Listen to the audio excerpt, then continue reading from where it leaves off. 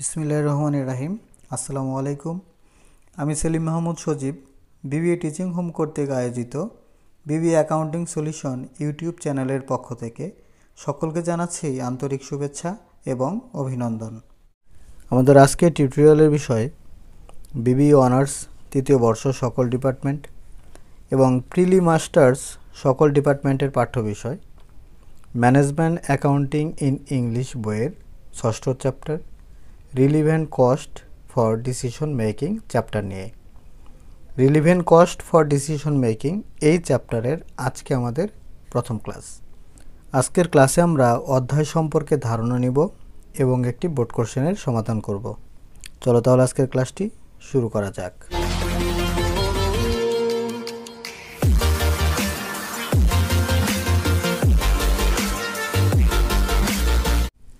Relevant cost for decision making বলতে আমরা যেটা বুঝি, কোনো সিদ্ধান্ত গ্রহণের সাথে সম্পর্কিত যে ব্যয়গুলো রয়েছে সেই ব্যয়গুলোকে বিশ্লেষণ করে আমরা কিভাবে একটি সিদ্ধান্তে পৌঁছাবো।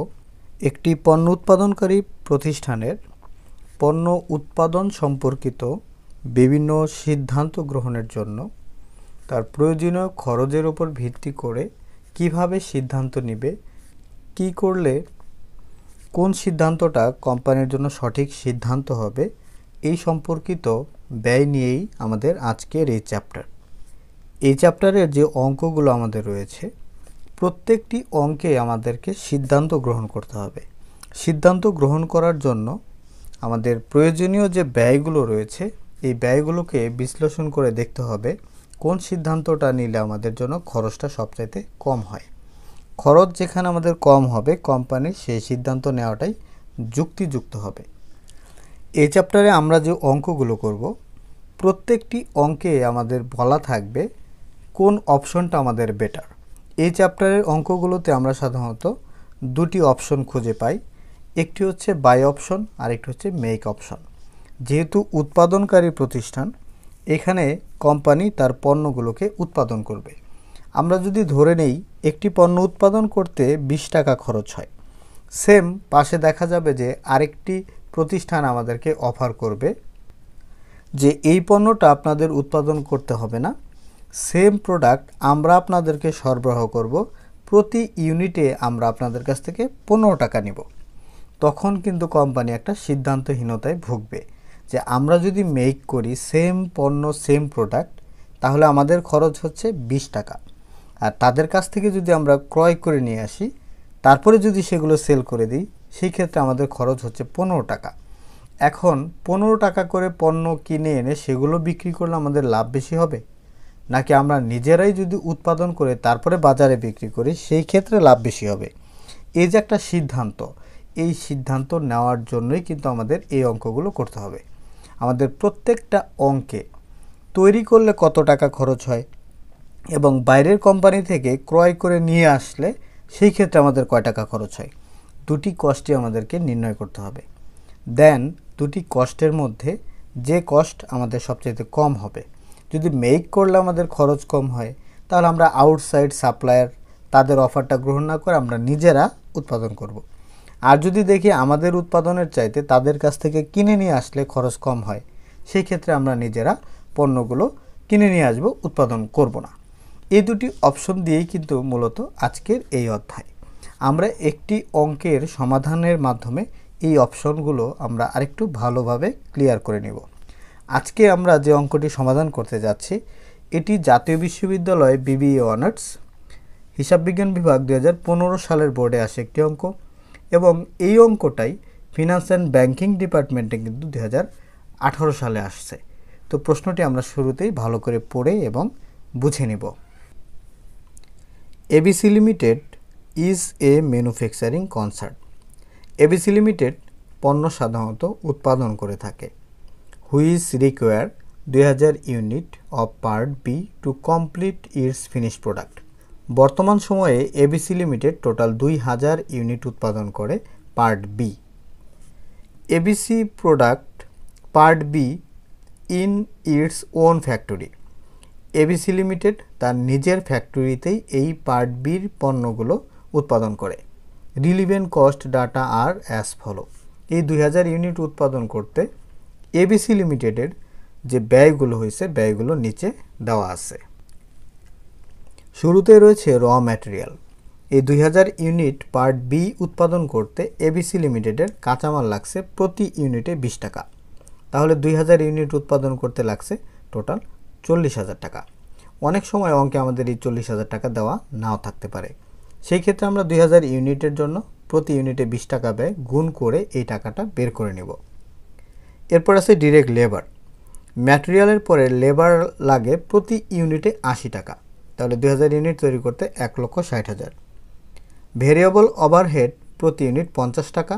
2000 ইউনিট উৎপাদন করতে লাগে 1 লক্ষ টাকা। এবং ফিক্সড ওভারহেড আছে 50 টাকা পার ইউনিট। টোটাল 2000 ইউনিট উৎপাদন করতে ফিক্সড ওভারহেড লাগে 1 লাখ টাকা। টোটাল কস্ট দেওয়া আছে 4 লাখ এবং 1 ইউনিট উৎপাদন করতে লাগে টোটাল 200 টাকা। এই খরচগুলো আমাদের হয় যখন এবিসি লিমিটেড তার নিজস্ব ফ্যাক্টরিতে এই পার্ট বি নামক পণ্যগুলো উৎপাদন করে। টোটাল 2000 ইউনিট উৎপাদন এখানে দেওয়া আছে। এরপর বলছে এ সাপ্লায়ার একজন সরবরাহকারী offer to sell part B, অর্থাৎ এই পার্ট বিটাই একজন সরবরাহকারী অফার করছে, সে সেল করবে টু এবিসি লিমিটেড। এবিসি লিমিটেডের কাছে অ্যাট এ কস্ট অফ টাকা 160 পার ইউনিট। আমরা এখানে দেখতে পেলাম যে এবিসি লিমিটেড নিজে যদি উৎপাদন করে সেই ক্ষেত্রে তার 1 ইউনিট উৎপাদন করতে লাগে 200 টাকা, কিন্তু একজন সরবরাহকারী তাকে সেম পার্ট এই পণ্যটাই অফার করতেছে মাত্র 160 টাকা করে প্রতি ইউনিট খরচ পড়বে। If the offer is accepted, যদি এই বাইরের আউটসাইড অফারটা সে গ্রহণ করে ABC limited, then fixed overhead at the rate of টাকা 35 per unit can be save. এখানে যে এটা বলতেছে যে ফিক্সড ফ্যাক্টরি ওভারহেড উৎপাদন করলে লাগে 50 টাকা, আর বাইরের যে অফার এটা যদি এবিসি লিমিটেড গ্রহণ করে সেই ক্ষেত্রে 35 টাকা প্রতি ইউনিটে ফিক্সড ওভারহেড সেভ করতে পারবে। এর মানে হচ্ছে যদি আউটসাইড অফার গ্রহণ করে 35 টাকা 50 টাকার মধ্যে সেভ করতে পারবে। তার মানে হচ্ছে বাকি 15 টাকা আমাদের যদি আমরা ক্রয় করি সেই ক্ষেত্রে ফিক্সড ফ্যাক্টরি ওভারহেড 15 টাকা লাগবে। এখন 35 টাকা সেভ করবে আর অপর দিকে 15 টাকা লাগবে। তাহলে আমরা যদি এই পার্ট বি মেক করি তাহলে ফিক্সড ফ্যাক্টরি ওভারহেড টাকা লাগতেছে প্রতি ইউনিটে 50 টাকা, আর বাইরের কোম্পানি থেকে যদি আমরা কিনে নিয়ে আসি তাহলে 35 টাকা সেভ হচ্ছে, তার মানে কিনে নিয়ে আসলে 15 টাকা আমাদের লাগতেছে। তাহলে মেক করলে লাগবে 50 টাকা, আর যদি বাই করি তাহলে লাগবে আমাদের ফিক্সড ফ্যাক্টরি ওভারহেড 15 টাকা। এখন বলছে required should the offer be accepted. Company কোন অফারটা গ্রহণ করবে, নিজে মেক করবে নাকি আউটসাইড অফার যেটা দিচ্ছে সাপ্লায়ার তার কাছ থেকে পণ্যগুলো ক্রয় করবে। এইটা তখনই আমরা বলতে পারবো যখন মেক করলে কয় টাকা খরচ হয় আর বাই করলে কয় টাকা খরচ হয়। দুইটা খরচ যখন আমরা নির্ণয় করব, দুইটা খরচের মধ্যে যে খরচটা আমাদের সবচাইতে কম হবে কোম্পানি ওই অফারটাই কিন্তু গ্রহণ করবে। তাহলে আমাদের প্রথম যে কাজটি হচ্ছে মেক এবং বাই দুইটা মেথডই করতে হবে, কোনটাতে খরচ আমাদের সবচাইতে কম হয়। চলো তাহলে দেখি আমরা খরচটা কোনটাতে কম আসে। আমরা শুরুতে একটি কম্পারেটিভ কস্ট শিটের ছক কেটে নেব। ছকের উপরে লিখব কম্পারেটিভ কস্ট স্টেটমেন্ট 2000 ইউনিট। এখানে দুটি টাকার ঘর থাকবে, একটা হচ্ছে মেক আর একটা হচ্ছে বাই। মেকের ঘরে আমরা আবার দুটি করে কলাম দিব। মেকের পার ইউনিট পাশাপাশি থাকবে মেকের টাকা, বাইয়ের পার ইউনিট এবং টাকার ঘর এখানে পার্টিকুলার্স। যে খরচগুলো আমাদের প্রশ্নে দেওয়া আছে আমরা শুরুতে মেকের খরচগুলো নিয়ে নিব। প্রথমে আসি র ম্যাটেরিয়াল। প্রশ্নে বলা আছে যে 1 ইউনিট উৎপাদন করতে কাঁচামাল লাগে 20 টাকার, তাহলে 2000 ইউনিটে লাগে 40,000 টাকা। যদিও এটা প্রশ্নে আমাদের দেওয়া আছে, দেওয়া না থাকলে 20 দিয়ে আমরা 2000কে গুণ করে এখানে অ্যামাউন্টটা লিখে দিতাম। এরপর আসো ডিরেক্ট লেবার। লেবারের কথা বলছে প্রতি ইউনিটে আমাদের লাগে 80 টাকা, তাহলে 2000 ইউনিট উৎপাদন করতে লাগবে 1,60,000 টাকা। এরপর আসো ভেরিয়েবল ওভারহেড। ভেরিয়েবল ওভারহেড প্রতি ইউনিটে 50 টাকা, তাহলে 2000 ইউনিট উৎপাদন করতে লাগবে 1 লক্ষ টাকা। এবার আসো ফিক্সড ওভারহেড। এই বিষয়টা আমাদের ভালো করে বুঝতে হবে। ফিক্সড ওভারহেড আমাদের প্রশ্নে বলছিল যে মেক করতে লাগবে 50 টাকা, আর আমরা যদি এইটাই আবার ক্রয় করি, বাই করি, সেই ক্ষেত্রে 35 টাকা সেভ করবে, তার মানে কিন্তু 15 টাকা লাগবে, এটা বোঝাচ্ছে। যেহেতু কিনলে 35 টাকা সেভ হয়, তার মানে কিনলে 15 টাকা লাগবে 50 টাকার মধ্যে। তাহলে ফিক্সড ওভারহেড এটা আমরা দুই জায়গায় দিব না। তাহলে দুই জায়গায় যদি আমরা দিয়ে করি, দেখো এখানে 50 টাকা তাহলে রাখতে হবে, যেহেতু আগে 50ই প্রশ্নে দেওয়া আছে। তাহলে মেক করলে লাগে 50 টাকা, 2000 গুণন হচ্ছে 50, তাহলে কিন্তু 1 লাখ। আবার এই পাশে যদি আমরা বাই করলে যেহেতু 15 টাকা লাগবে, 2000 গুণন 15, তাহলে কিন্তু 30,000। তাহলে ফিক্সড ওভারহেড মেক করলে লাগে 1 লাখ আর বাই করলে লাগে 30,000। যদি আমরা 1 লাখ থেকে 30 মাইনাস করে দেই, তার মানে মেক করলে লাগে 70,000 টাকা। এটাই আমরা এখানে দেখাইছি। তাহলে ফিক্সড ওভারহেড আগে ছিল 50 টাকা, তো মেক করলে 50 টাকা লাগে, বাই করলে লাগবে 15 টাকা। তাহলে বাইয়ের 15 যদি বাদ দিয়ে দেই, তাহলে মেইকে লাগতেছে 35 টাকা। এই 35 দিয়ে আমরা 2000কে গুণ করব, তাহলে এখানে হচ্ছে 70,000 টাকা। এই হচ্ছে আমার টোটাল মেকিং কস্ট। তো মেক কস্টে যদি পার ইউনিটগুলো যোগ করি, 1 ইউনিটের উৎপাদন ব্যয় 185 টাকা, আর টোটাল মেকিং খরচ হচ্ছে 3,70,000। এবার সব বাইয়ের ক্ষেত্রে আউটসাইড সাপ্লায়ার আমাদেরকে অফার করছে প্রতি ইউনিট 160 টাকা করে আমাদের কাছে বিক্রি করবে। তাহলে কস্ট অফ বাইং, কিনলে আমাদের কত খরচ হবে?